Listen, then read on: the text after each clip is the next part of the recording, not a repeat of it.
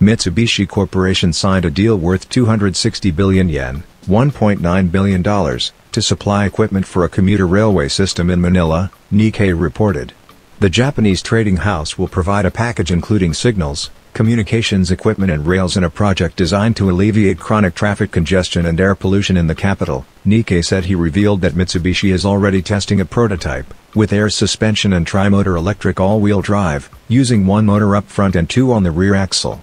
Depending on configuration, it could push power output into the upper 300 horsepower range and torque even higher, all while enabling torque vectoring of the kind used in the Evo.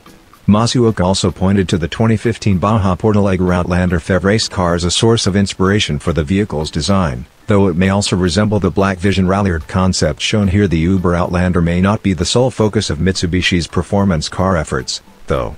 In the 2021 presentation where it announced Ralliart's reboot, a pair of slides implied plans for what might be a second Ralliart performance model.